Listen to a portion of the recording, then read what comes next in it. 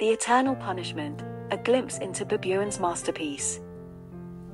Imagine being chained to a rock, where every day an eagle comes to eat your liver, only for it to grow back and be eaten again.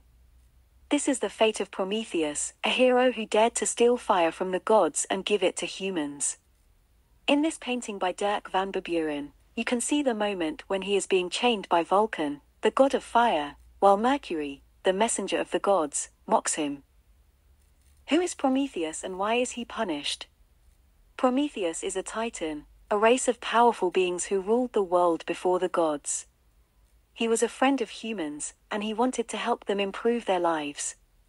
He stole fire from the gods and taught humans how to use it for cooking, heating, and crafting. He also gave them other gifts, such as arts, sciences, and medicine. The gods were angry at Prometheus for his theft and generosity. They saw humans as inferior and unworthy of such gifts. They decided to punish both Prometheus and humans. Zeus, the king of the gods, sent a beautiful woman named Pandora to humans, along with a box that contained all the evils of the world. When Pandora opened the box, she unleashed diseases, wars, and miseries upon humans.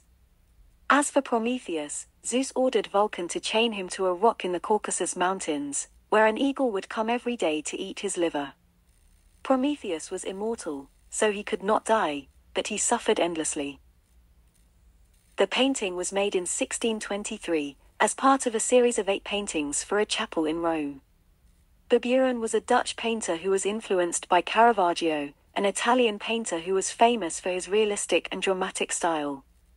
Baburen used a technique called chiaroscuro, which means light and dark in Italian. He used strong contrasts between light and shadow to create a dramatic effect and to draw attention to the main figures. The painting shows Prometheus being chained by Vulcan, who is holding a hammer and a nail. Prometheus is lying on the ground, his face twisted with fear and pain. He is looking at us. Mercury is wearing a winged helmet, and he is holding a staff with 2 snakes around it. This is his symbol as the messenger of the gods and the guide of souls to the underworld. The painting also shows a unique setting for the myth.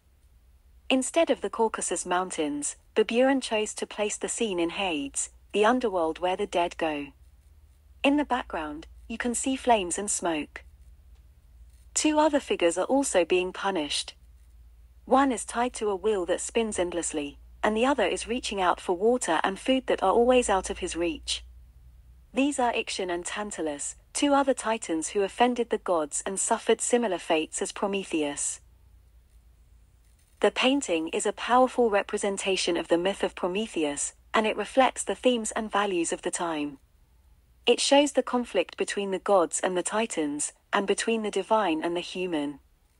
It also shows the consequences of defying the gods and challenging their authority. It expresses the emotions of fear, pain, and mockery that are part of the punishment. The painting is also a masterpiece of art, and it shows the skill and talent of Baburen. It shows his ability to create realistic and expressive figures, and to use light and shadow to create drama and contrast.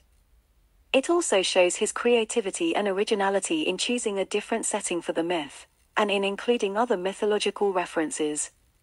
It is a painting that invites us to explore the story behind it, and to appreciate the beauty and the tragedy of it.